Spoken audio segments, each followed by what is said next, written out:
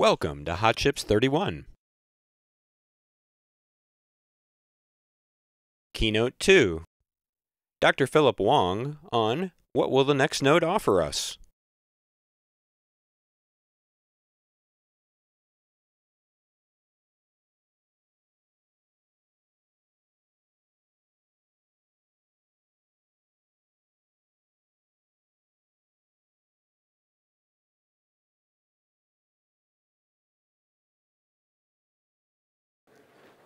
All right, we're going to start the second keynote of this year's Hot Chips. It's my great pleasure to introduce Dr. Philip Wong. He's the Vice President of Corporate Research at TSMC, where he's responsible for exploring new technologies. Prior to TSMC, Dr. Wong was the Willard R. and Inez Kerr Bell Professor at the Stanford School of Engineering. He spent 16 years at IBM, where many of his early research works led to productized technologies. His work has contributed to advancements in nanoscale science and technology, semiconductors, solid-state devices, and electronic imaging. He's an IEEE fellow, he's published a book, has over 50 patents, and over 600 publications. Please join me in welcoming Dr. Philip Wong.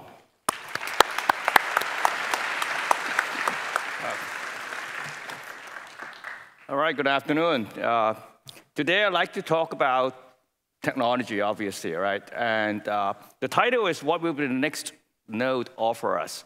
But I'm not here to make a product announcement. I will not talk about products. But I do want to talk about a vision for the future.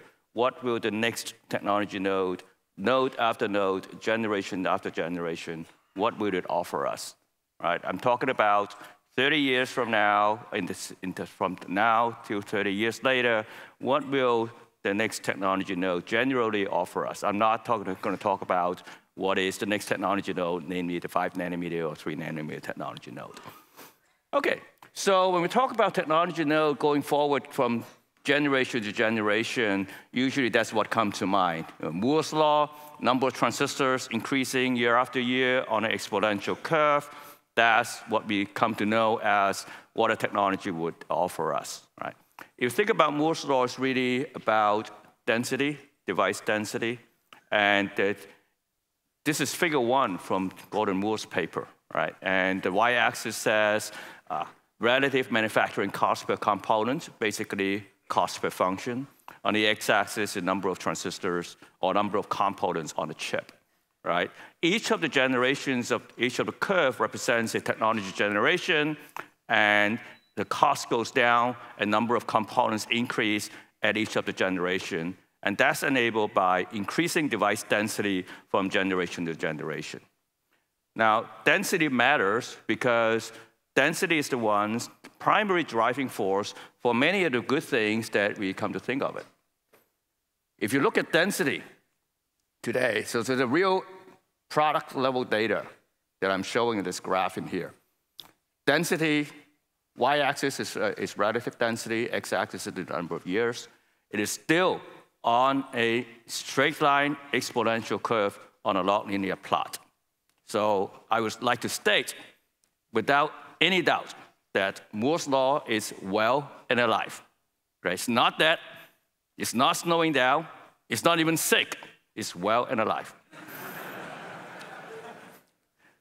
OK, so having said that, density is really important because many of the good things come out of density, right? Speed, energy efficiency, power efficiency, all the things that we somehow associate Moore's law with, all the good things, good attributes that we associate Moore's law with, comes from density, right?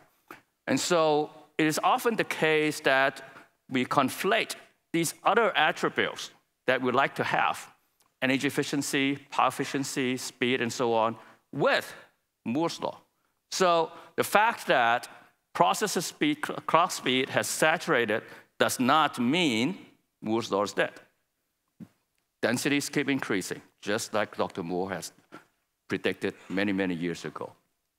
All right, so now density is important because let's imagine if you have a transistor that's really good, high speed, highly energy efficient, low power, but without density. So on the left side, you see a chip with high transistor density. On the right side, I have a hypothetical chip that has low device density, but fantastic transistors. That still doesn't do you any good, because if you don't have density, first of all, you don't have enough memory, and you know how bad it would be. Second of all, there will be no multi-core chips, because there's not enough devices to build many cores. Third, there would not be any accelerators, because you would need transistors to build your accelerators. And finally, because the transistors are spaced very far apart, the wire delay will really kill you. The delay will really slow very big chips. So transistor performance by itself without density is no good. Density is really important. All right, let's talk about that device technology. This is what I am familiar with. Start from today's technology. Today, with the most advanced technology, 7-nanometer, and TSMC has been offering the world's first 7-nanometer technology, and many of you may be using it, and hopefully many of you who are on the 16-nanometer FinFET will continue to use that and go to 7-nanometer and so on. In 5-nanometer node, which is literally the next node, or the next node following 5-nanometer, and what we call N5P, we will have the best performance, the highest device density. We'll use extensive EUV layers to lower the cost, and design ecosystems is ready on the N5 node, and we're already in risk production. And then after N5 and N5P, there will be N3 and so on, and for many years to come. Right. Now, all these numbers today doesn't mean a lot, because it used to be the technology node, the node number means something, some features on the wafer. Today, these numbers are just numbers. They're like models in a car. It's like BMW 5 Series or Mazda 6. It doesn't matter what the number is. It's just a destination of what the next technology node, the name for it. So let's not confuse ourselves with the name of the node with what the technology actually offers. Okay? So now, of course, you hear a lot about Moore's Law's dead and so on and so forth. And in a way, people who make those points do have a point. So let me just address this elephant in the room. And today, if you look at a transistor and a FinFET, and what I show on the upper right-hand corner is a fragment of the fin. And the fin is about maybe 10 nanometer or slightly less than 10 nanometer. And if you use a very high-resolution transmission electron microscope, you can actually see each individual atoms. You can count them. You still need both fingers, both hands, and maybe the toes to count the number of atoms in the fin, but not much more than that. Okay? So if you go by two-dimensional device scaling, which is the really powerful knob that we have so far in making new transistors, in providing you density. If you go by two-dimensional scaling by itself, you quickly see that we're down to very few number of atoms, and very soon you run out of atoms, which is true. On the other hand, this powerful knob that we have been using is not the only knob that we have at our disposal. And in fact, if you look at Moore's Law, it's really a history of innovation. When Gordon Moore wrote this paper in 1965 about the cramming more components into the integrated circuit chips, Bob Donnart's scaling rule wasn't even invented, right? So then a couple of years later, Donnart scaling came around, and when Donnart scaling ran its course, the industry went to equivalent scaling. We go to strained silicon, increasing mobility, high-K metal gate for reducing the equivalent oxide thickness to give you better transistor turn-off characteristics and so on.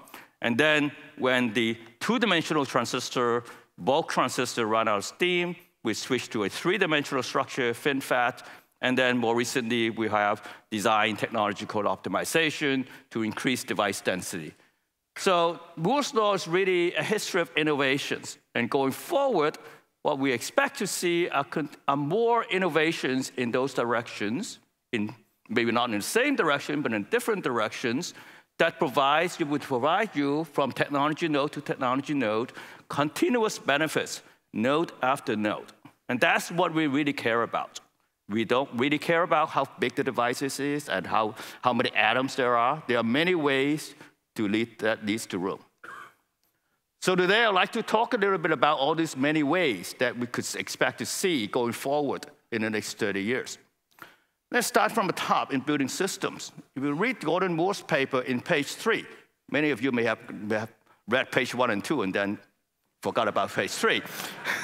If you go to page 3, there's one of the paragraphs, it says, integrating chips into systems. Basically, what it says is that if you build systems composed of many chips and put them together, today we call them chiplets. At the time, 1965, there was no such thing as chiplet, but today we call them chiplets. You would be able to construct more economical systems, as well as combining the best performances, best attributes from various technologies in the same package. So this is what we do today. We've been doing it for a number of years now. This is a picture from about 6 years ago. Chip on wafer on substrate, putting diverse chips together. In this case, one system on the chip with 2 DRAMs. You have some of you may have seen the other block that we put out last week, showing this chip, this interposer in here, rather big interposer, 2,500 millimeter square interposer, putting 2 processors together and 8 of the HBM chips, DRAM chips integrated together. So this is how we're integrating the systems together. And there's a variety of packaging technology, system integration technology, that covers a range of I/O pin counts, as well as substrates and reticle sizes. And each one of them offers you an opportunity to integrate diverse technologies together on the same package with reduced system cost. Today, much of the technology is driven by top-down system applications rather than bottom-up device technology, driven type technology development. So let's focus on device technology for a moment. All right? The history of semiconductor industry evolves over time. In the beginning, most of the applications most of the technology development were driven from the bottom. Applications came about because a certain device technology became available. For example, transistor radio was made possible by the invention of transistor, of course. And we go into the mini computer or PC era because microprocessors came around. And microprocessors is really made possible by the invention of the integrated circuits back in 1959. Mobile, cell phones and things like that, all the mobile devices that we have, are really enabled by the invention of the NAND flash and display technology and energy-efficient transistors, because without the energy-efficient transistors, you wouldn't be able to have the mobile devices that you have. You would have to run to the charging station every hour or so. So going forward, the computing workload is going to change. It's not going to be the same as we had in the PC era or the internet era or the mobile era. The computing workload is already changing, but some of you may have said, well, it has already changed. AI and 5G calls for a very different kinds of computing workload. So I'd like to go, for the rest of the talk, I would like to talk about how the technology needs to evolve to take into account of these changing computing workload. Now, this is a CHIPS conference, so I don't need to spend too much time on this slide that come from my colleague at Stanford, Subhashis Mitra, showing basically data movement hits the memory wall. And I don't need to explain to you why the memory wall exists and what it is. But basically, the message I want to show in this slide is today, memory access really controls the energy efficiency of computing systems. So we really need to solve the memory wall problem. If you think about memory wall, okay, so what is the requirement? Okay? Let's take deep neural networks as an example.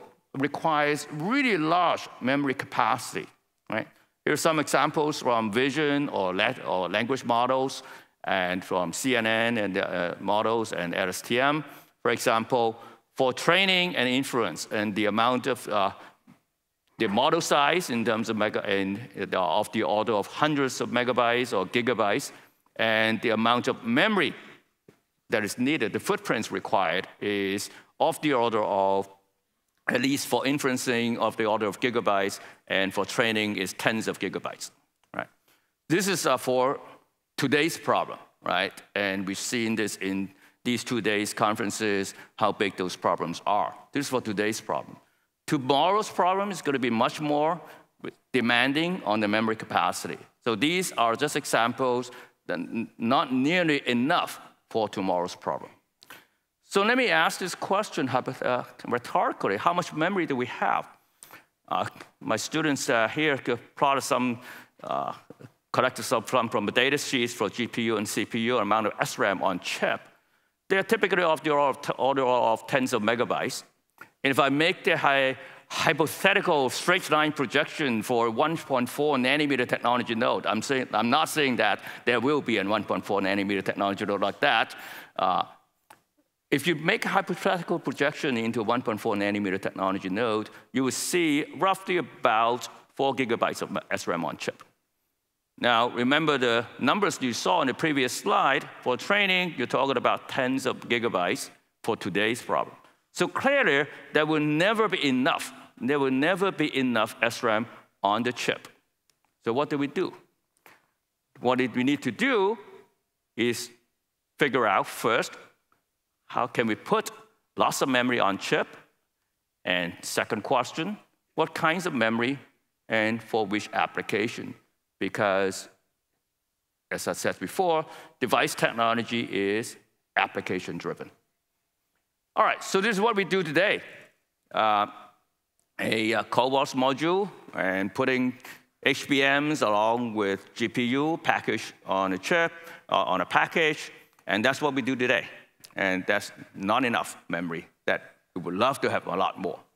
So take a step back and kind of take the whole broader view of packaging technology and device technology together. And today, we have what we call 2D systems, right? They're basically what I call a traditional baseline that has maybe like an off-chip DRAM on a socket, on a PC board, hooked up to a silicon logic die through very limited I/O connectivity between the memory and the silicon logic die. Moving a little bit further, you have 2.5D system. You can have a stacked DRAM chip on an interposer connected to a silicon logic die. The interposer have horizontal connectivity much better than what you can have in the previous 2D case between the PC board and the silicon logic die. So the horizontal connectivity has greatly improved, and the vertical connectivity in the DRAM chip has also improved by the use of these through-silicon vias that can connect chips in a 3D stack. Go one step further, you can have fully 3D through-silicon via or 3D TSV systems in which you can have HBM-type DRAM stacked on top of each other, connected by the through-silicon via to the silicon logic die underneath. Right? So in this case, the through-silicon vias, the dense connection density, today they are of the order of microns, maybe like 9 to 10 micron pitch. You can go down to single-digit micron pitch in the through-silicon via. So the connectivity in these 3D systems has been improved over the 2.5D system and over the 2D systems that I showed you earlier.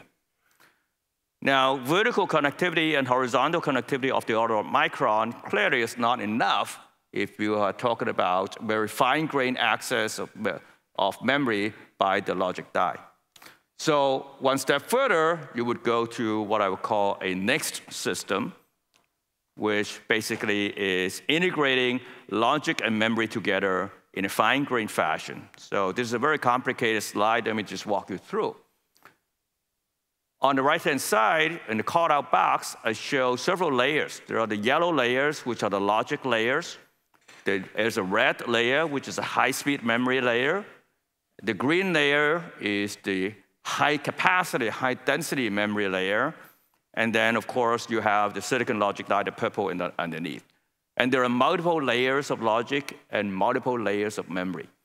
The high-density memory could be a 3D type memory, just like what I called out on the left side of the plot, more or less like a 3D NAND type situation, whereby your capacity is really high.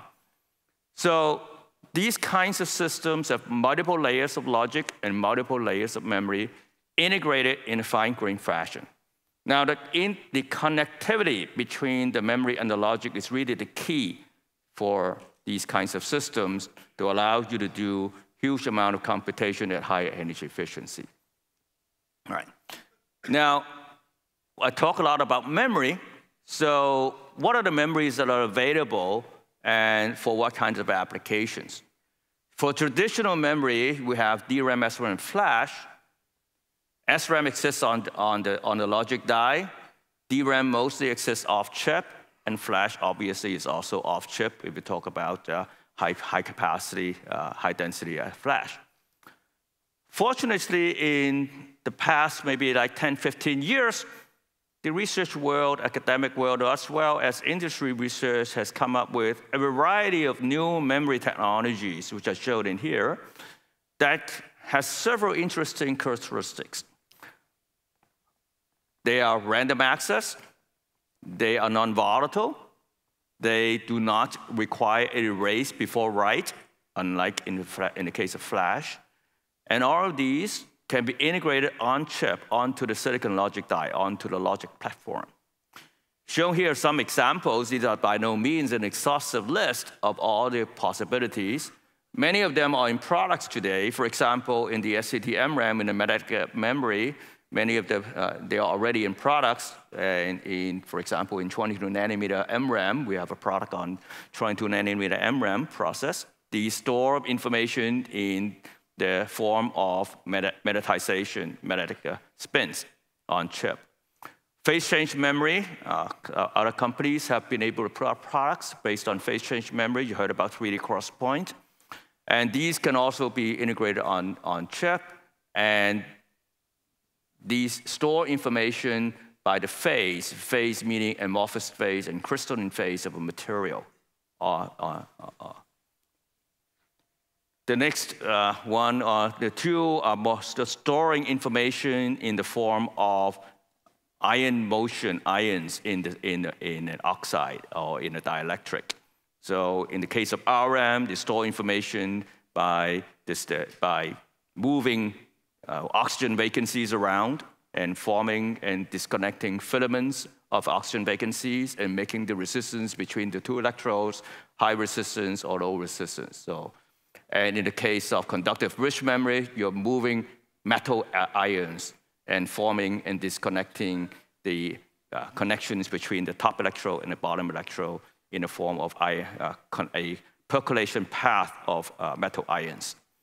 And the last one on the right, store information in the ferroelectrics, in the dipole, the directions of the electric dipoles, the positive charge and positions of the positive charge and a negative charge in either directions. So all these memories can be integrated on chip. They are random access, they're non-volatile, they do not require a erase before write, and they can be integrated on chip at low temperature. All these memory that I show you here, and perhaps even some more that I did not show, can be fabricated at low temperature below the back end of the line temperature of 400 degrees C.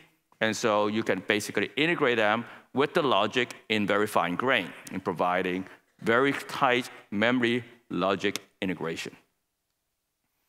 All right, so let me kind of hypothetically think about what kind of benefits we're going to get if we are able to integrate these kinds of memory on the logic platform. All right. So this is work done collaboratively through our university partners with Professor Mitra at Stanford in here.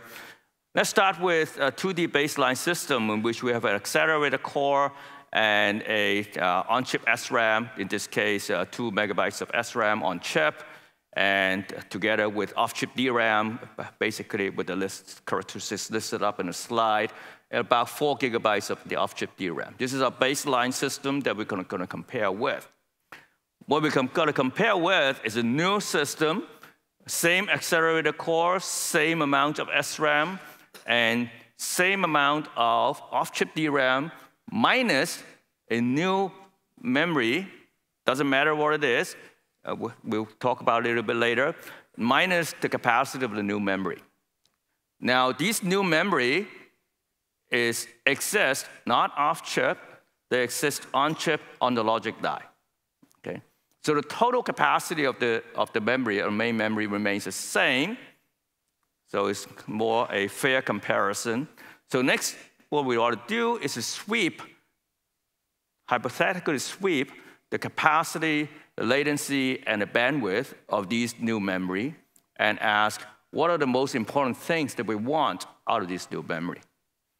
So here's some key results. I have two that I want to show you. This is the first one. These are shown here, the energy delay product benefits of the new system versus the traditional 2D baseline system that I showed you earlier.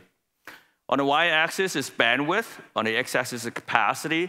Let's focus on the left-hand side. We have the results for a language model like LSTM. On the right-hand side, we have the results for a ResNet 152 or CNN model.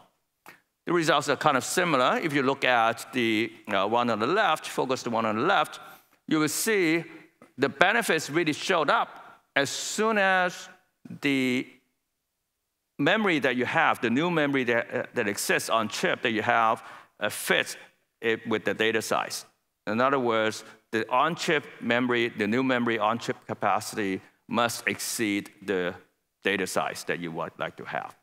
So this is a simplified diagram, and I'll show you here the real data with the contours in here. You focus on the left-hand side, you see that all the contours are vertically aligned, so there you see that means that the sensitive direction is on the x-axis. So once you exceed a certain capacity, in this case, the data size, then you would see huge benefits out of adding on-chip memory. The next thing that I want to sweep is look into sweeps of bandwidth and latency. So again, y-axis is the bandwidth, x-axis is the latency. You see that in this case, the benefits is high when you have exceeded a certain bandwidth, data bandwidth in here. And here are also the contours. You can see in this case, the contours are mostly horizontal, namely the sensitive direction is in the vertical direction, in the bandwidth direction. So that means that bandwidth is more important than latency, right? And so when you pick new memory, it's not quite that important to spend a lot of time in improving the latency of the memory devices, but rather you need to spend a lot of time figuring out how to improve the bandwidth of this memory that you have. All right, so after all these sweeps, we'd like to ask if I could put all these memory on chip in multiple layers of memory and logic, and I could also improve my logic, which I'll talk about a little bit about later, what kind of benefits we're going to see. And here are some results in here running several kinds of applications, including language models and vision and things like that. You see that there's a huge amount of benefits you can get out of these kinds of very tight memory logic integration with the memory that exists on chip. Okay. So here I alluded to the fact that we will have better transistors, right? So I just want to take a step back and let you recall the system that I would like to talk about, namely these kinds of multiple layers of logic and memory integrated together. Right? The logic is important because you need to have a balance between the logic and the memory. You cannot have humongous amount of memory with low logic, because then your bandwidth will be severely limited because you cannot get access to the memory that you have. So the amount of logic that you have on chip and the amount of memory they have on chip has to be balanced, has to have a certain ratio. And so if you have a lot of memory on chip, then you need to have a lot of logic on chip as well. And the logic cannot be too far away from the memory. So your logic layer has to be as close to the memory layer as possible. So you need to have multiple layers of logic and memory interleaved with each other.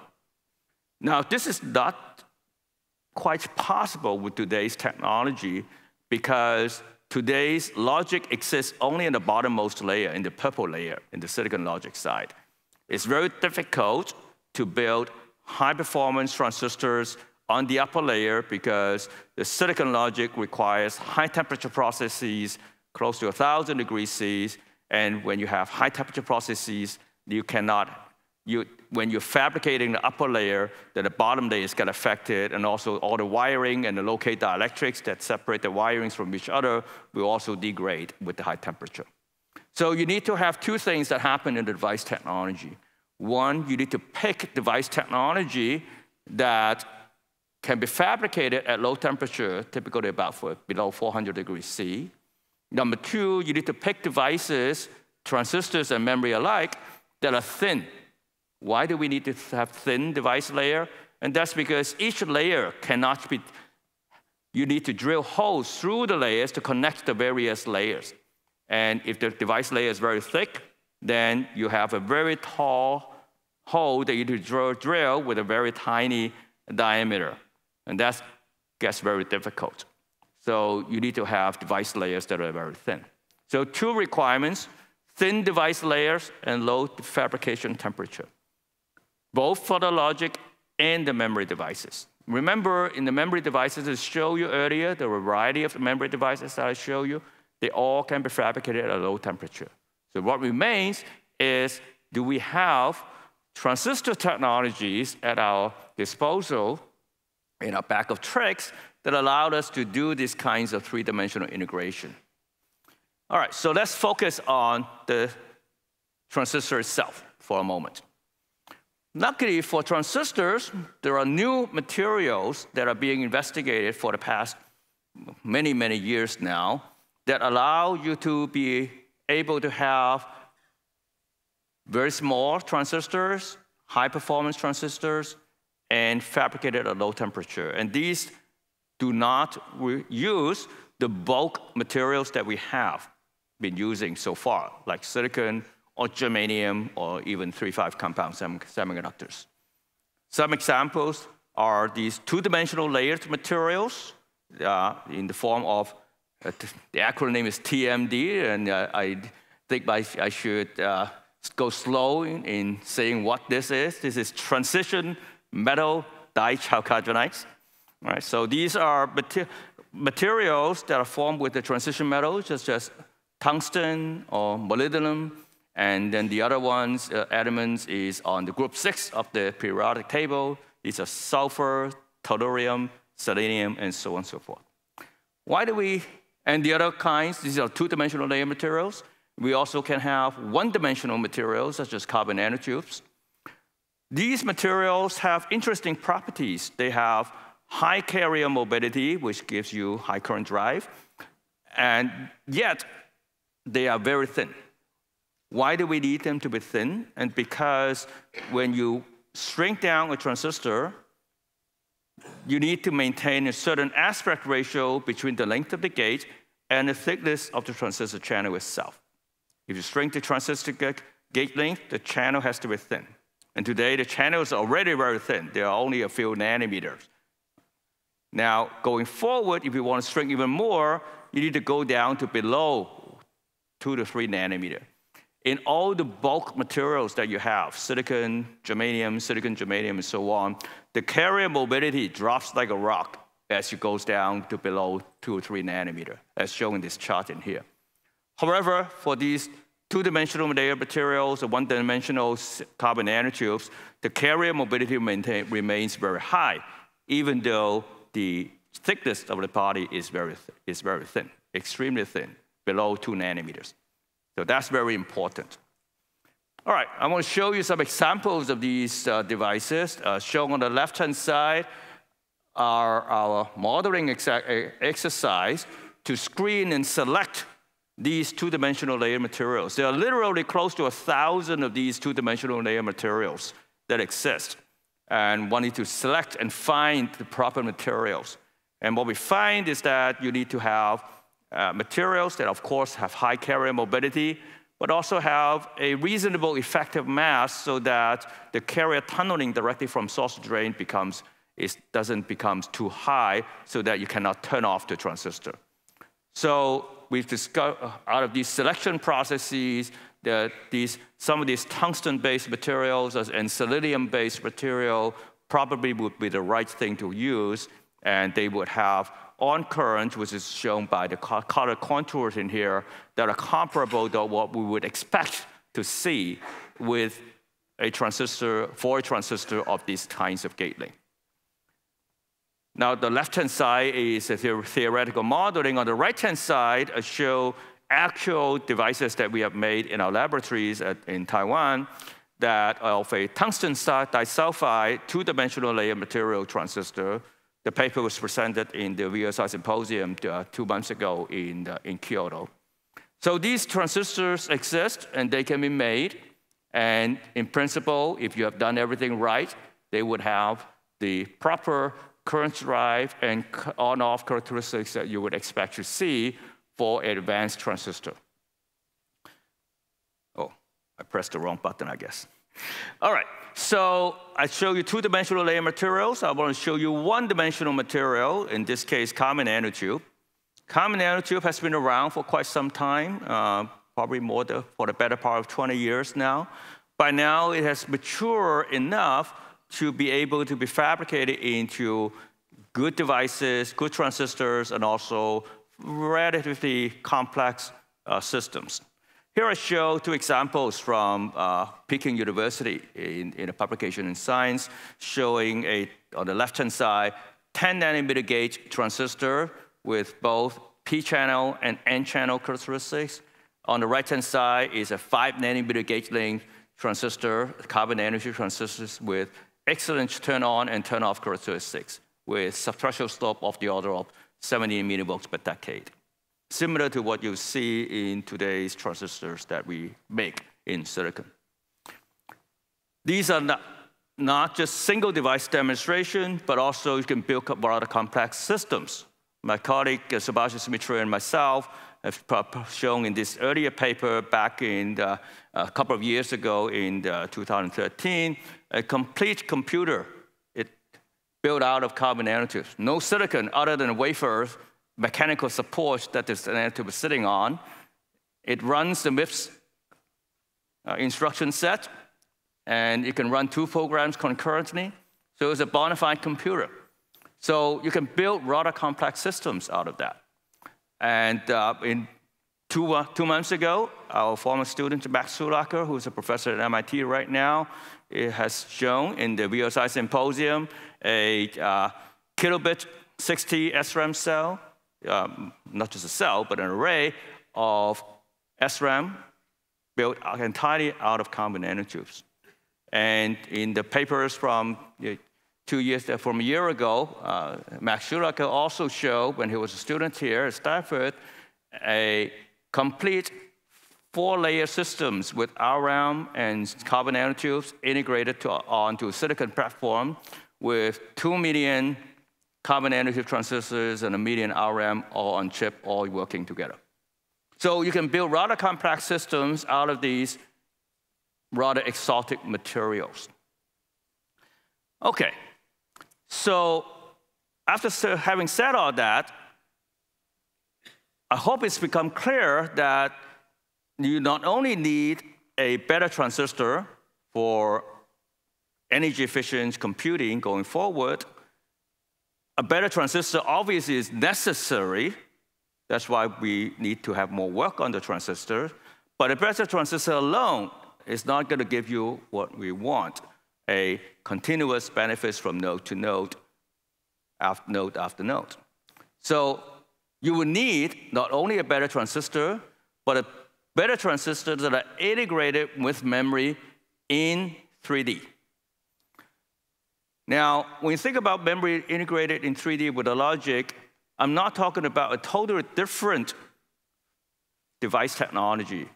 It really, in this 3D integration, is a continuum from far back end to the front end. If you look at what we have today, from interposer technology to chip-on-wafer, wafer-to-wafer bonding, to monolithic 3D integration, it's really a continuum of interconnection density, which are plotted on the y-axis in here, which spans roughly about 6 or 7 orders of magnitude of integration of interconnection density. We're using a variety of system integration techniques. So I'm not talking for the 3D integration. I'm not talking about isolated technologies that needs to happen in a specific way, but rather a continuum that's of the methodologies that we have already used throughout the past decade or so. So going forward, the computing workload is going to be very different. As we saw today, AI and 5G is going to be a key to many of our applications that drives the technology development. And the societal needs for advanced technology is literally insatiable. And I don't think I need to convince you about that. The other things that I observe is that the advanced technology continues to be necessarily a key differentiator. Without advanced technology, you would not have the kinds of applications that we expect to see going forward. So developing advanced technology has many, many ways to get there, to provide the continuous benefits node after node, not just one way. We are used to this very powerful knob of two-dimensional scaling, but going forward, we should be able to use a variety of techniques, just like what we have been in the past, in going from Danaher scaling to equivalent scaling to FinFET to DCCO.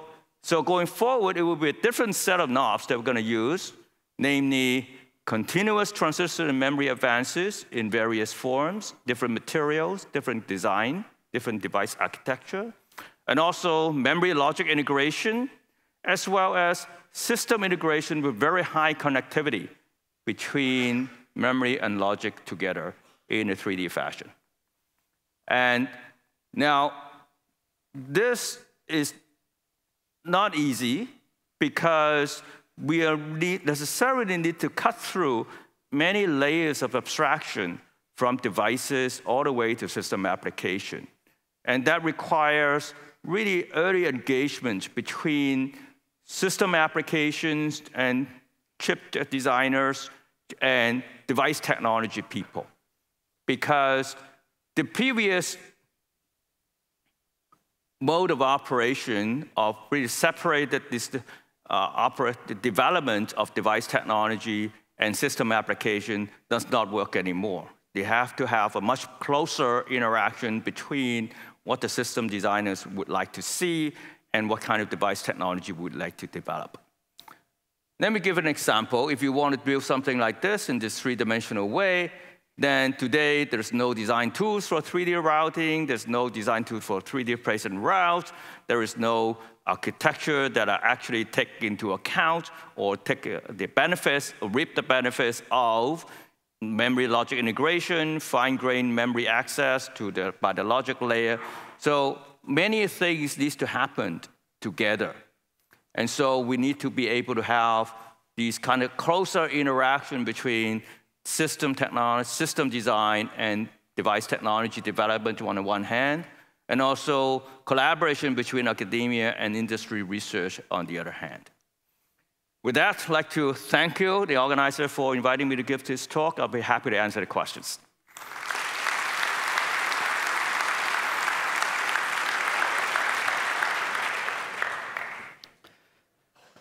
Here on the right. Hello, David Cantor. So was there any data on the variability for those CNT devices and SRAMs? Yes, there are variability data, and you can see, I guess, in one of the slides that I show that you can write rather random patterns into the data. Today, we are limited by what we can do in the university type fab, right? So much of the variability are due to the uncontrollable nature of university fab. And so I would expect that the variability of these new materials would not be very different. The sources of variability will not be very different from what we see in conventional silicon devices. Okay, thanks. Thank you for the great talk. I was wondering about the excess energy of the memory or the device switch energy of the transistor. Like, how do they affect the scaling of these processors, like 3D stacked processors? I didn't quite catch the question. Yeah, can you repeat that question? Maybe put the mic closer to your mouth. The question is about the power, like the excess energy of the memory or the device switching energy for the transistor. How do they impact the, like, going to next generation nodes or these new 3D stacked processors? So I think the question was the power of switching in today's transistors versus memory, and then does that change? So I heard about the... Oh, okay, all right, got it, okay. So I guess your question was, what is the energy efficiency of the transistors and the memory that I showed you earlier? Yeah, so you talked about the thinning, like they need to be thin, but I didn't hear about the excess energy or the switching energy. Right, okay, so the transistor itself, the 2D layer materials, as well as the 1D CNT, we've done a lot of modeling because the physics is pretty well known. All the band structures and carrier mobility and so on, they are well known, so we could actually predict quite well what the on-stage current would be or the off-stage current would be, and we actually have models that are out there, the device model that we use. And the good things about these transistors that because they are very thin, you can turn them off very well. So the on-off characteristics are really good. So you will get really close to 60 millivolts per decade turn-off characteristics, even at very short gate lengths. And so you would be able, using these materials, you would be able to access gate lengths that conventional bulk transistors cannot access. For example, if you want to design, let's say, a 5-nanometer gate transistor for silicon, then your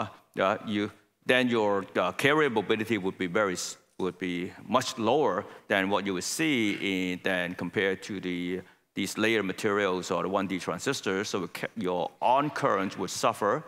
Or if you would say, I want to maintain the same on-off ratio, then you need to lengthen your gate length of the conventional transistors as compared to these 2D layer material transistors.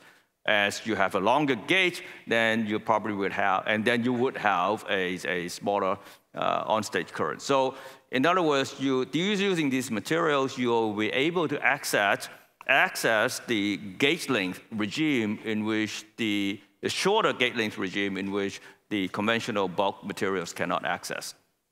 Thank you. Tao Zhang from Alibaba Demo Academy. So, hi, Dr. Wong. Thank you very much for the talk. It's a very, very nice talk. So I have a question about the non-volatile memory. You mentioned the non-volatile memory in your talk, and there's an active research direction about the non-volatile memory is the analog computing. That's a real processing memory.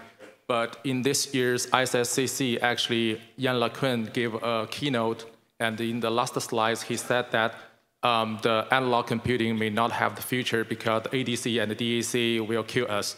So I'm wondering whether you have any comment on that, or what's your projection on the future of this analog computing? Thanks. Okay, good. I guess everybody heard the question. I don't have any particular comment about analog computing per se, but what I do emphasize is that device density is important. Right? And one way to get higher density is through 3D integration and integration of logic and memory. I think those things are important for technology going forward.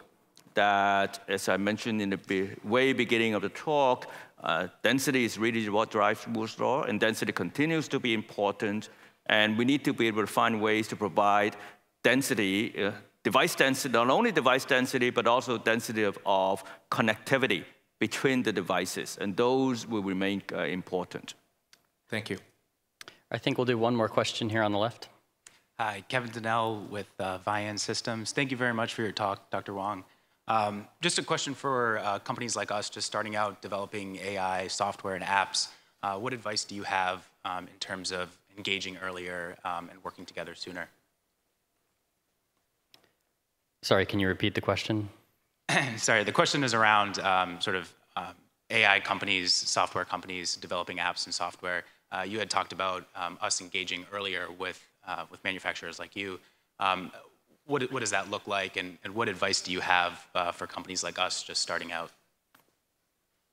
I think going forward, we will see a lot of fine-grained memory integration with logic. So if you have algorithms or architecture that would capitalize on the availability of memory on logic, that would be sort of like a technology directions that I see going forward. In the past, the development of logic and memory has been rather separate, right? Because memory exists mostly standalone off-chip. So memory technology, the fabrication of memory technology has diverged somewhat from the logic technology. And going forward, I see more and more closer interaction between the logic and the memory. So I would expect to see more memory available on the logic die. And you already see some indications today. You could find products that we offer, TSMC, for example, TSMC offer that has MRAM integrated on the 22-nanometer logic, for example, or RRAM integrated on 22-nanometer logic. So those are beginning to be available. And it takes kind of early engagement between researchers like yourself who has a system view and architectural view and engage with the technology side. And so together, we can figure out what are the right technology mix for your architecture. Thank you. All right, that was a very inspiring keynote. Let's thank the speaker again. Thank you.